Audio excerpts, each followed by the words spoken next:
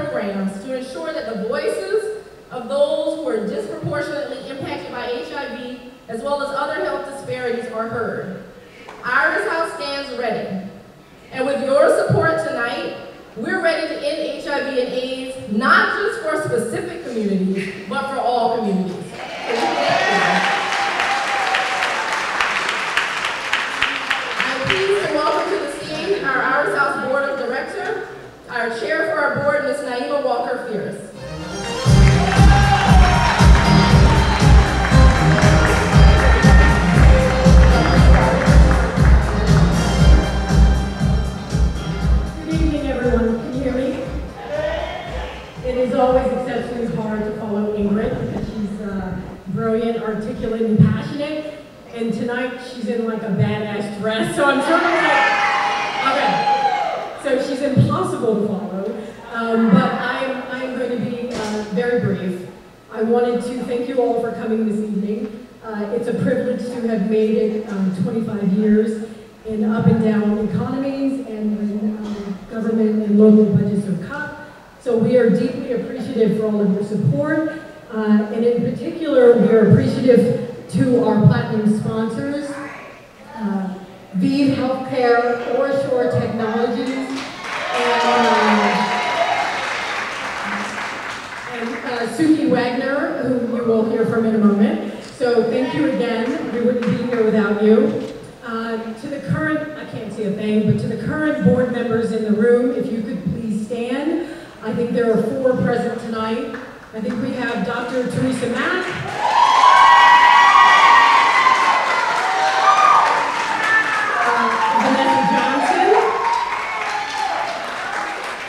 Cynthia Taylor, stand back up there,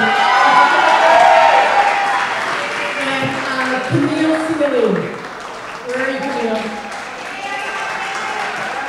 And I believe we have former board members in the room, if you could stand as well. Thank you, thank you. Thank you. Thank you.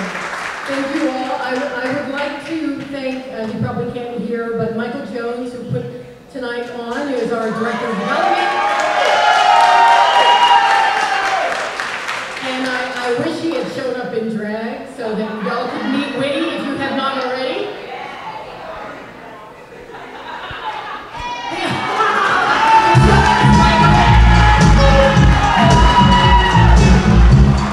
There is no way I was going to compete with that. But thank you.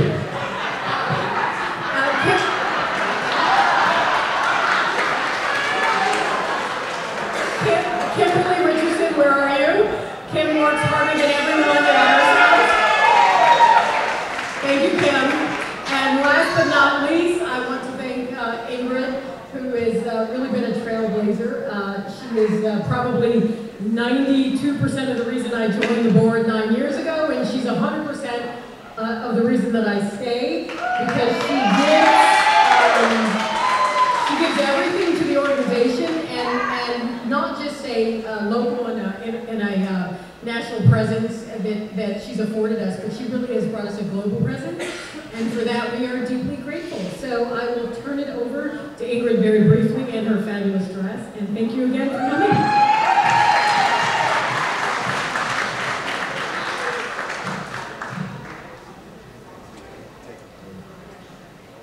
Ladies and gentlemen, please welcome Dr. Gina Brown, a founding member of Iris House Board of Directors.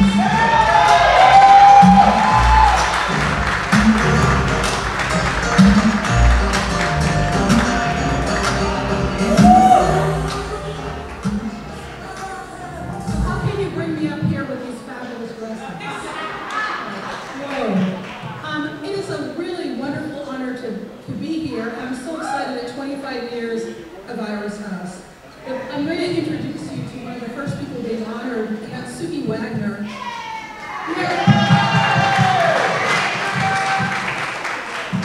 Sukey is one of the founding board members of Iris House, and whether she was on the board or when she was no longer on the board, has been an integral part of the programming, an integral part of Iris House actually surviving over some of these difficult years, and has just given generously of her time, her brains, her husband at the time, and her just sensibility on how to keep an organization like this running. So I'll tell you a little bit about her.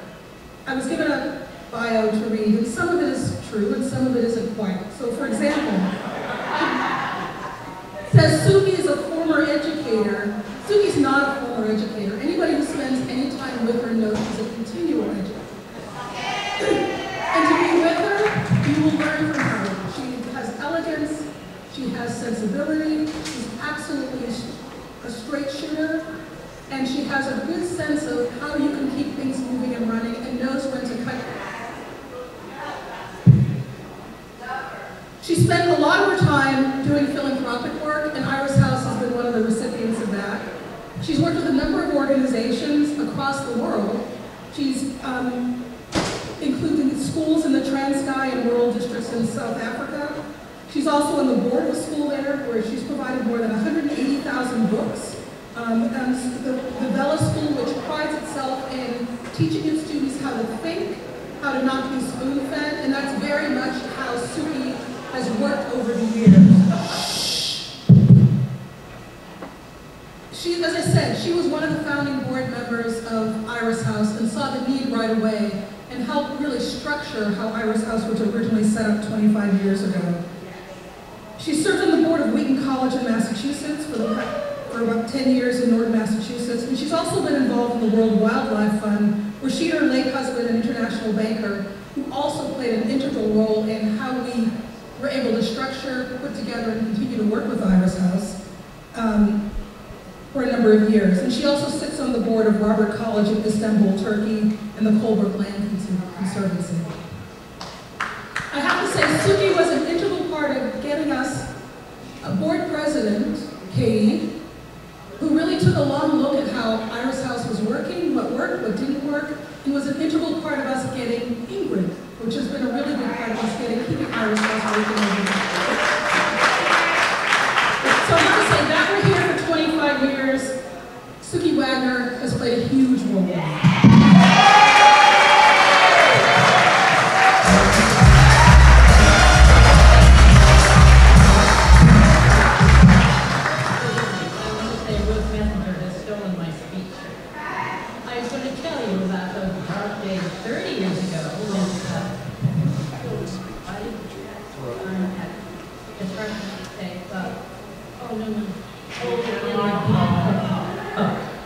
I was going to tell you about the very, very beginning, before the Ruth Messenger period, when some kids were invited to Paul Newman's hole-in-the-wall gang summer camp.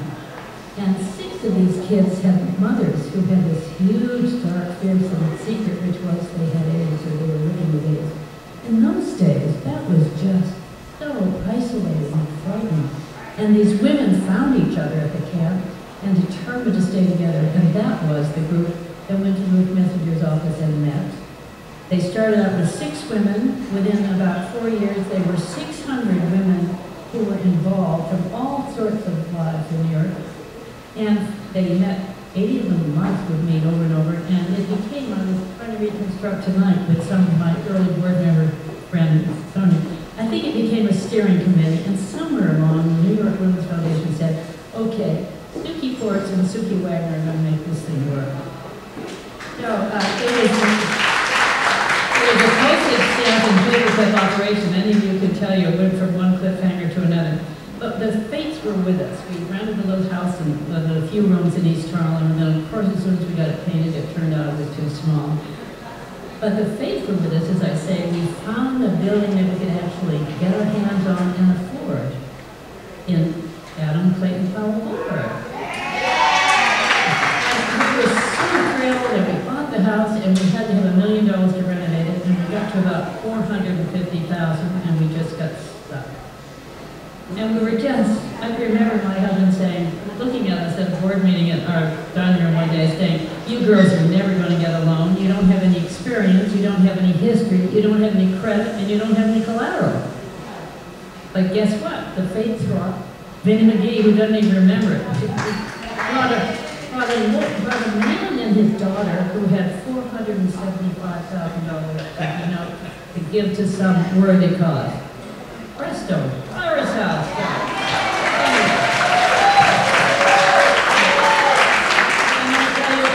I'm delighted to see some of the old folks, including you here from the old times, but also I am humbled and just so proud of what it has become.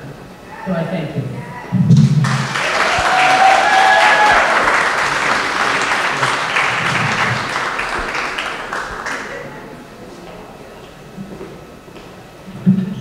So we are proud to present Sukey Wagner the Community Leadership Award.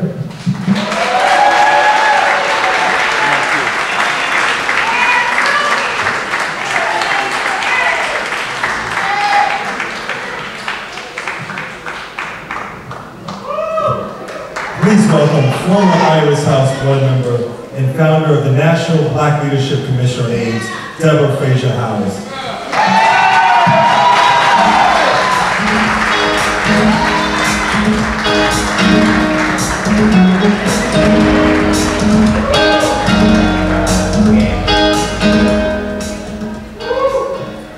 So I must apologize, I was distracted by Ingrid's dress. And I failed to thank Deborah Fraser Howes for her incredible work. And I suppose it's appropriate that she was introduced by the voice of God, because I didn't hear him say a word. Because Deborah, for all of you who work with her, either in not-for-profits or in the for-profit world, is truly a gift from God. So thank you, Deborah.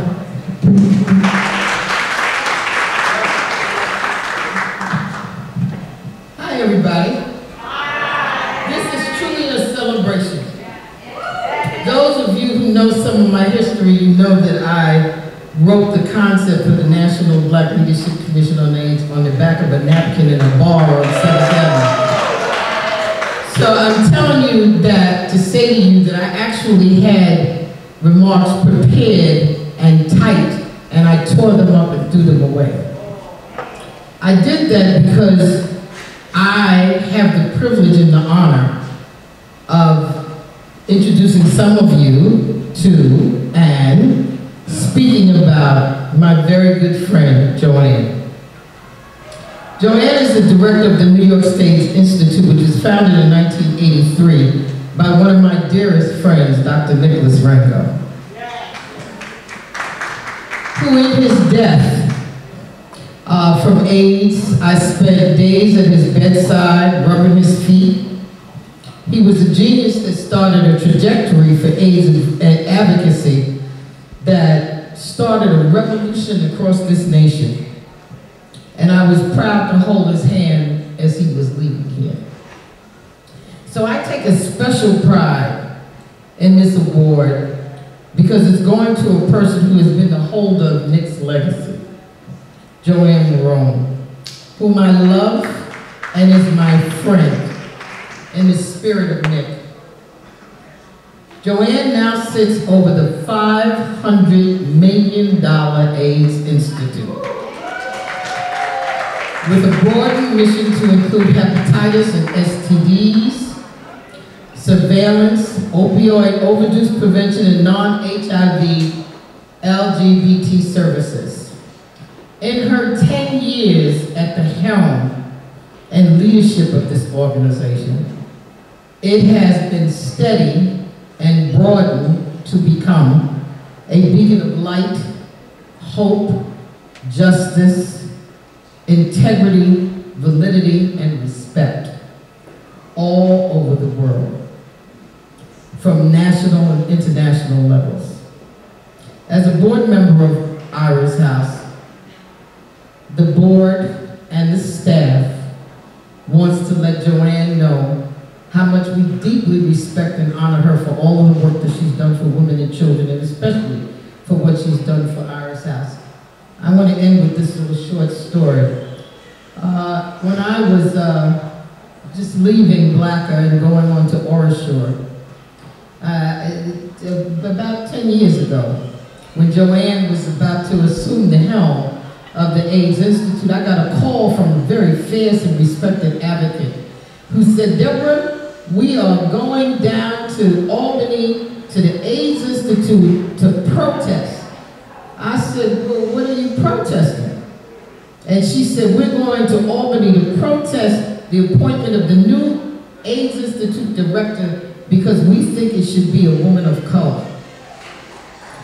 I told him, "Baby, black folks come in all colors. Johanne is a woman of color. And thank God she's never forgotten from where she came. Johanne, it is my honor."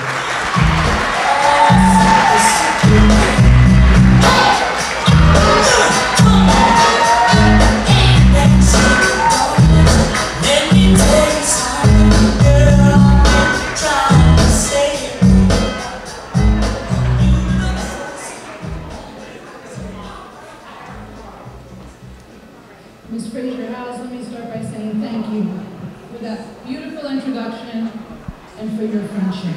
Thank you.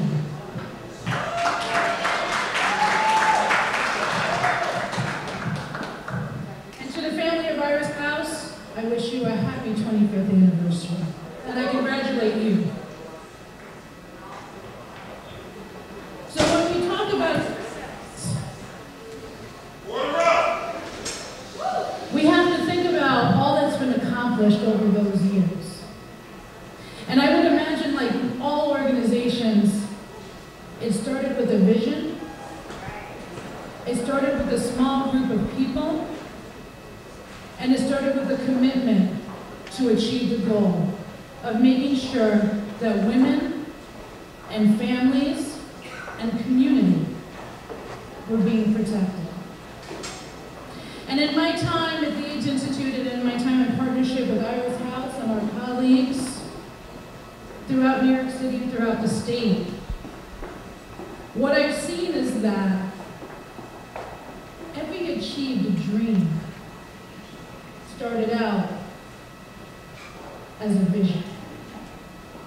And commitment, hard work, a willingness to face the challenges,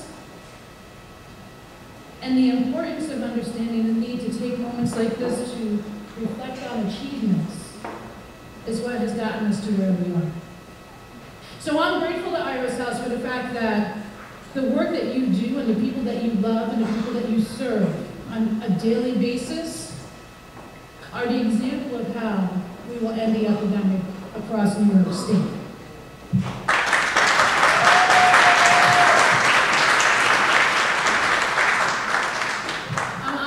Recognized this evening, and I thank you. I thank you again for that beautiful introduction. I thank you again for being my support and being my voice, because sometimes you don't even know that you need a voice, right?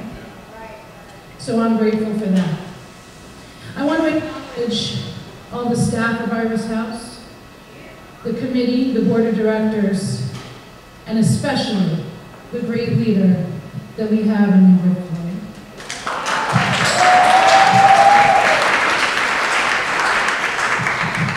Tonight is a night of celebration. I want to acknowledge and extend my congratulations to the other awardees.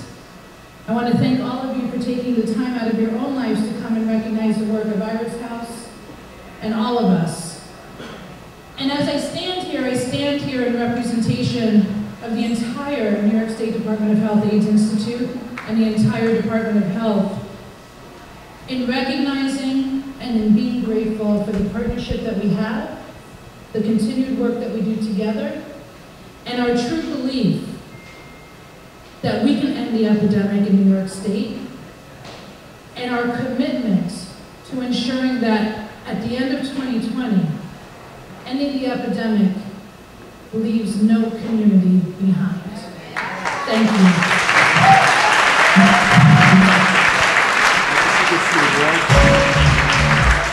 And we are happy to present the Civic Leadership Award to Johanne Morne of New York State Department of Health AIDS Institute.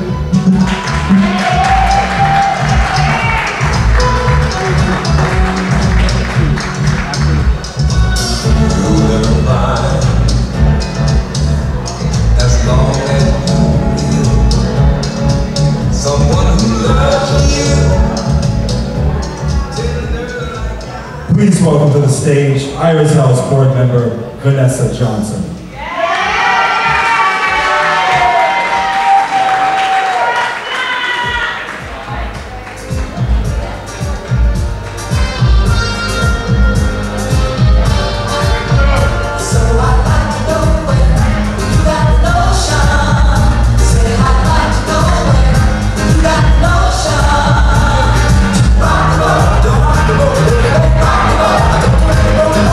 I wait till after this song.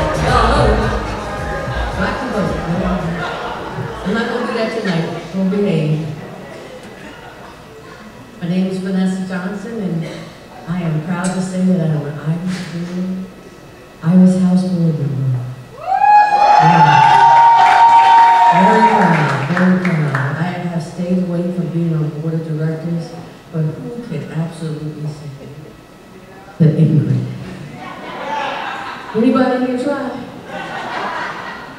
Yeah, I can't either. And I'm glad you're here. You're welcome. And thank you. Thank you. So I want to tell you a little bit about our honoree. Wondering why I got this mask on top of my head. We put it where it needs to be. Because it is cold.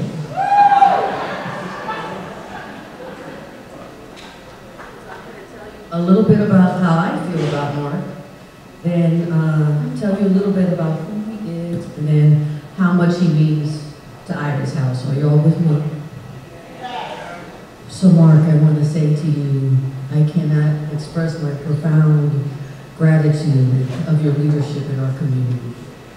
It's almost ironic that we're at a masquerade party because I've never known you to wear a mask. And all the years that I've known you have been the same, the day in, the day out. And I suspect in the next 25 years, when we are honoring you again, you will still be the same humble, joyous man that I am. So thank you for everything you've done. That's for me personally. Thank you.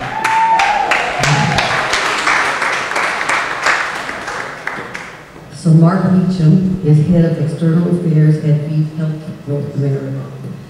He is a skilled advocate and valued member of the HIV community. You know, this microphone makes my voice sound real good. I think I'm taking it away. Meachem has been a part of the fight against HIV/AIDS for nearly a decade. He is dedicated to creating sustainable programs with the community, focusing on education and access to care for all people living with HIV, and that is so true. As Head of External Affairs for North America at ViiV Healthcare, Marc directs all external and internal U.S. communication and public relation activities. He has designed and launched initiatives to address the unmet needs of those populations disproportionately impacted by this disease. He has also, and one of those initiatives is the Positive Action for Women. Yay! As you know, Iris House is one of the grantees. The Accelerate Initiative and the Young Scholars Program with the National Minority AIDS Council. Yes, we should applaud them, but that's important. Also important is that he was recognized in 2016 as one of the heroes in the struggle by the Black AIDS Institute and received the Angel Award from GMA. Here in New York, right? Yes. He is also a member of NASA's, I may have said that wrong, sorry, Black Gay Men's Hall of Fame. With more than 2 decades of experience in the pharmaceutical industry, Marc has held leadership roles in various positions across commercial development, marketing, and communications.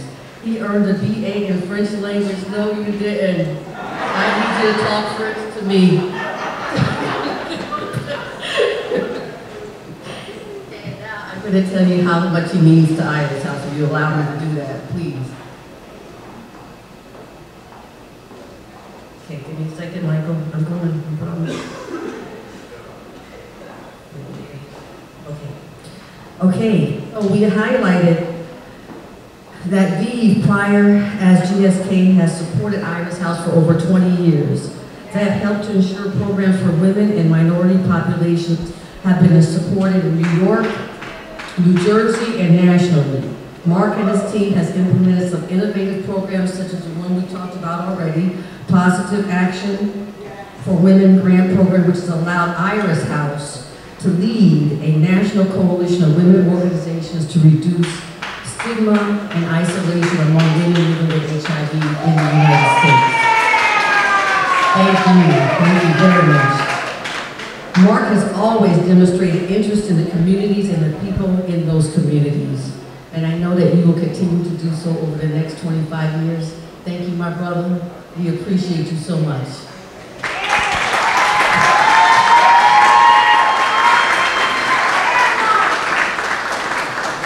Thank you so much, Vanessa.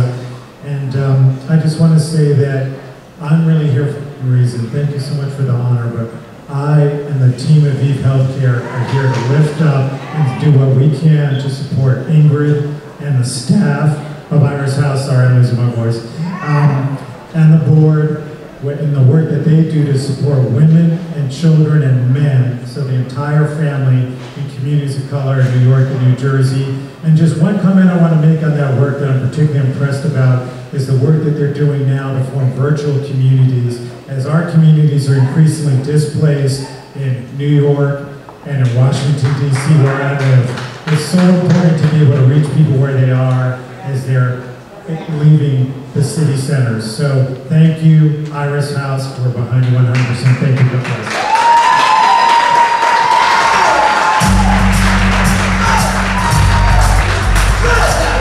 We are delighted to present Marc Meachem, the Corporate Leadership Award.